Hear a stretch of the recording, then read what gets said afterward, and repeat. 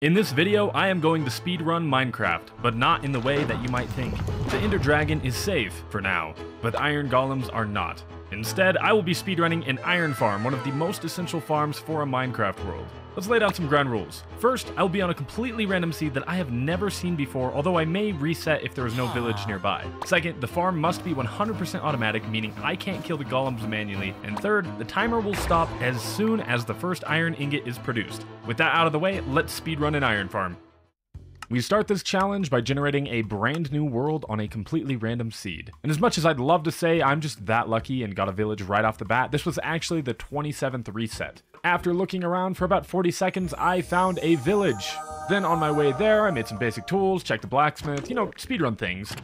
Hey, look, a bell. You should ring it. Now, the iron farm design that I'm using for this challenge is one by IanXO4. I'll leave a link to their video in the description, but the main things that are needed for this design and that I'm looking for at the village are beds, torches, 2 slabs, and 3 trapdoors. And not needed for the farm, but, needed for survival is food, which I forgot. But once we sorted that out, I started looking for where we were going to build this farm. The ideal location is a medium-sized flat area that doesn't really have any blocks lower than the spawning area, such as caves or ravines below the farm.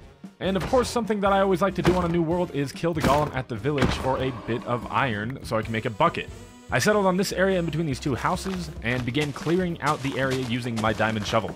After you have a suitable location to build the farm, you dig out near a corner a 1x3 area for the villagers and then dig down 7 blocks. This villager decided to jump in early. Not sure that it helped me out much.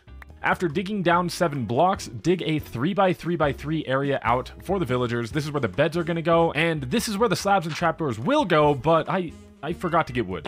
I know, I'm very good at this challenge. Keep digging in that same direction, a 2x2x3 area for the zombie, and then staircase out. And this is how we are going to get the zombie in here. While it's still on my mind, I go to grab some wood, and then I fill up my bucket with water before digging out the spawning area for the golems, which is going to be a 5x9 area that you dig 2 blocks down into the ground. Then I went and placed the water to push the golems into the lava. With the water now in place, I went back to the blacksmith to grab some lava for our killing mechanism for the golems, but nighttime was upon us, which is actually really good for me because the villagers will now get into the beds all by themselves. With the villagers now in the hole, I got some signs and a fence gate to make the housing for the lava. Now, if you didn't know, if you put a sign above a gate, it will prevent it from burning. Now, the final thing before I find a zombie is to go back and place those slabs and the trapdoor that I forgot. When you place the slabs and the trapdoor like this, it basically makes it so that the villagers won't see the zombie for a split second whenever they stand next to the trapdoor. Then place a boat for the zombie. This way you don't have to worry about getting name tags or having the zombie pick up an item. But with that, the farm was completed, and all I needed to do was find a zombie. I looked around, and I couldn't find any zombies spawning, at least nearby. I found my target, but this creeper made things very difficult.